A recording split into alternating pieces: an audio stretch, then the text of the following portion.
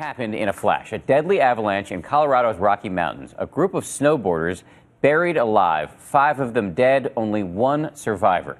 To thrill seekers, the backcountry slopes are irresistible, but this year they are dangerously unstable. ABC's Clayton Sandell explains.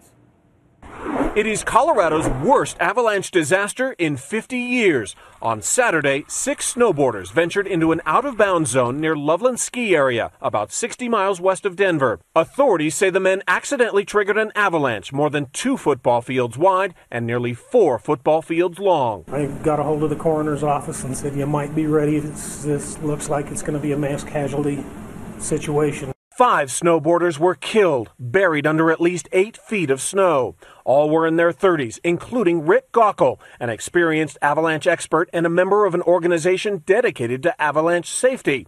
Only Jerome Boulay made it out alive and unhurt, managing to flag down a car to call for help. This latest deadly incident brings the number of people killed by avalanches this season to 24. Forecasters had warned of a dangerous potential for avalanches Saturday, but officials say the men had the right safety gear and knew how to make good decisions.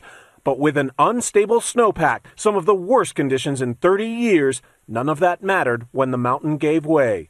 Clayton Sandell, ABC News, Denver.